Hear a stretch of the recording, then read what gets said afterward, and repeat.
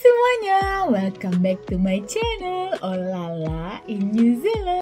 Apa kabar kalian semua? Semoga sehat-sehat dan bahagia selalu ya. Oh ya, terima kasih udah ngeklik video ini. Hari ini aku mau menepati janjiku kepada kalian, teman-temanku, subscriberku terlove. Jadi di video cara menurunkan berat badan aku sebelumnya tuh, aku kan mention gimana cara membuat roti magic. Aku turun 13 kilo dalam 2 bulan dengan makan roti magic. Roti ajaib bikinan suami Eke.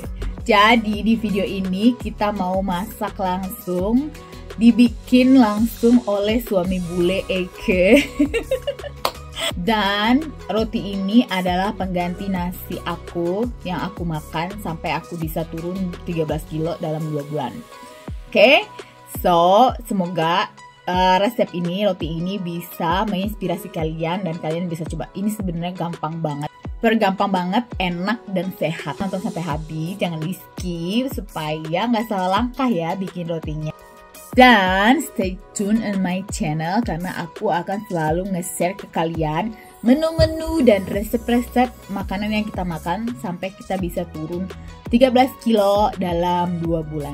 Oke, sebelum itu jangan lupa subscribe, like, and share. Thank you. Oke, jadi kita mulai ya. Ini bahan-bahannya. Pertama, mesti wholemeal flour. Wholemeal flour. Dia ini kayak, ini bukan terigu. No, it's the healthiest version of the flour you can get. Iya, ini tuh yang untuk diet punya dia, pokoknya gluten free sih. Not sure. Pokoknya cari aja yang wholemeal bread, wholemeal flour, oke? Udah, terus berapa ini? Berapa? 600 gram. Next. Salt. Ini garam. Berapa garam? 7-8 gram you can put. 7 gram. Don't put more than 10. It's okay. 7 gram. Do you mind if I put in? Yeah, sure. You just put it straight away. Nah, itu masukin. Aduh, kita bikin yang keringnya dulu ya. Iya. Tadi. Iya, kayak ngerti ya jadi. Terus chia seed. Ini berapa chia seed? Maybe 25 gram.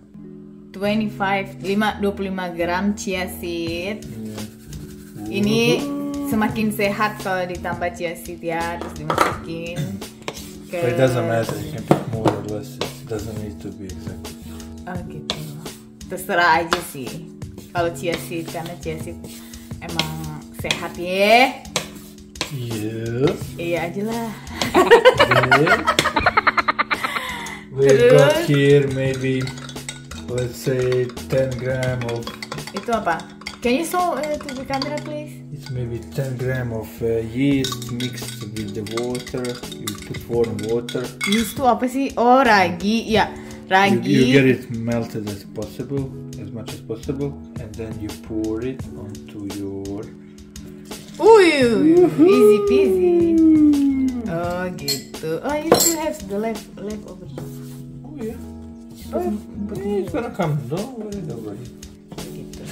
So you. Tadi itu ragi, 10 gram ragi, terus dicampur air. So that's what you do first. Then you need to put more water. Oh gitu. Oke, lanjut. Terus ini tadi ditambahin air lagi buat si ragi 1 gelas, berarti airnya udah 2 gelas ya.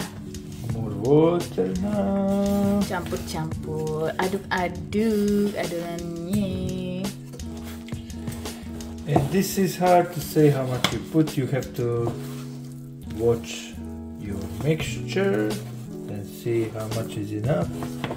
Oh gitu. 1.5 glass. Yeah.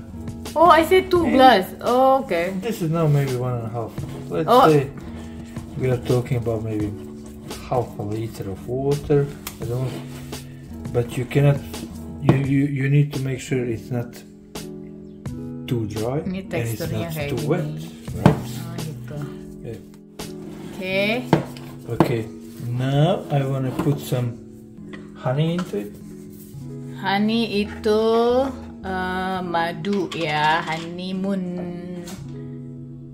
kita pakai Manuka Honey karena New Zealand itu produksi oleh Manuka Honey. Tapi kalian bisa pakai madu apa aja sih? Like 1 teaspoon, right? Teaspoon ya. 1 teaspoon of 1 sendok teh honey. Ini apa aja? Madu apa aja deh? Yeah. And then you're gonna make it mix.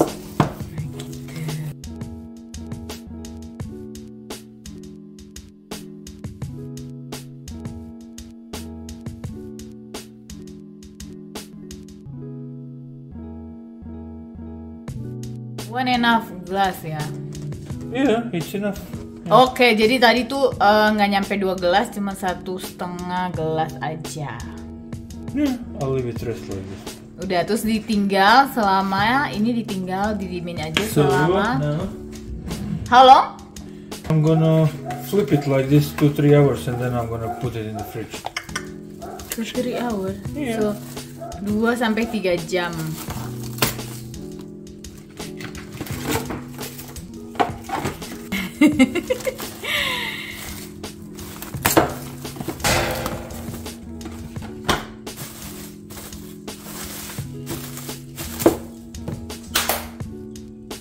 Yeay, kita diemin selama 2-3 jam. Terus sampai mengembang baru deh kita baking. Udah, sesimpel itu ya kan?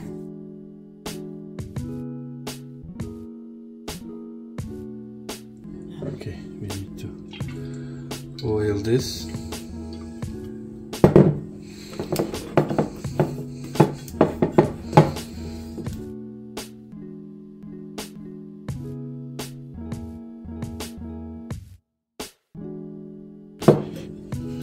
Okay, that's fine. You can do it in one piece as well. I just doing it in two. You gotta powder it with the flour. Translate-nya error. You know, like face powdering. Oh gitu.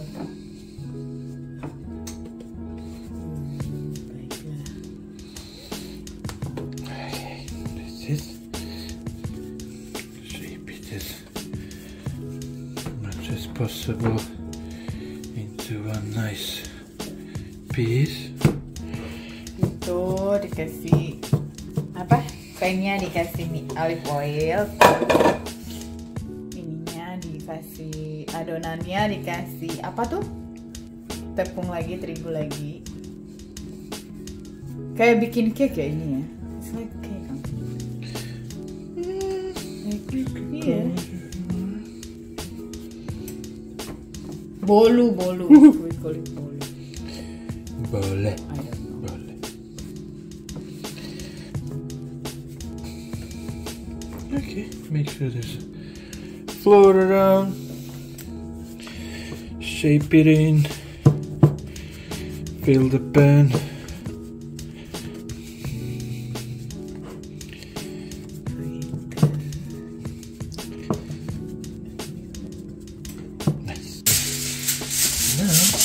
Small secret.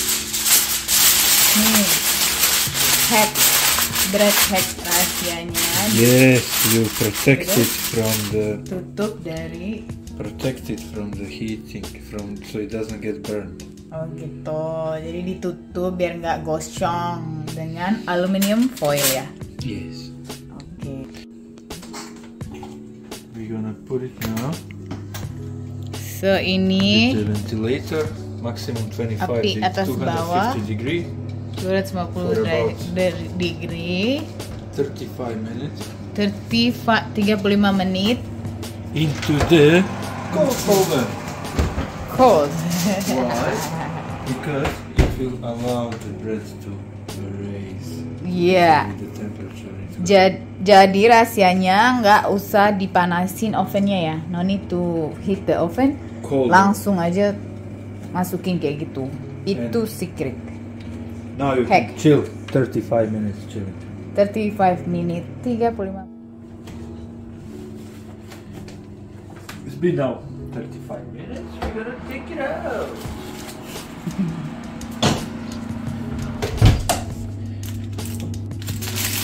And it grows a lot. And as you can see, nothing is burned. And now we're gonna put it maybe 10 or 15 minutes maximum to finish it, finalize it, and that's it. It's gonna be beautiful. Yeah. Put it back. See you in 15 minutes. Let's see what's in there. Ooh. Woohoo! Wow. Oh, yeah. It's beautiful. Oh my goodness. It's gonna be. Wow.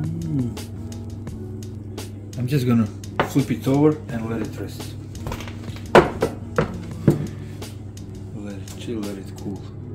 That's it.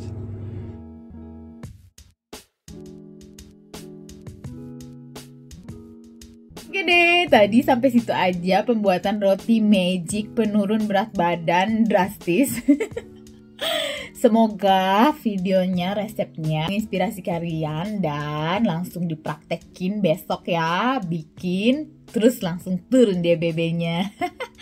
Amin. Thank you so much for watching and see you in my next video. Bye-bye.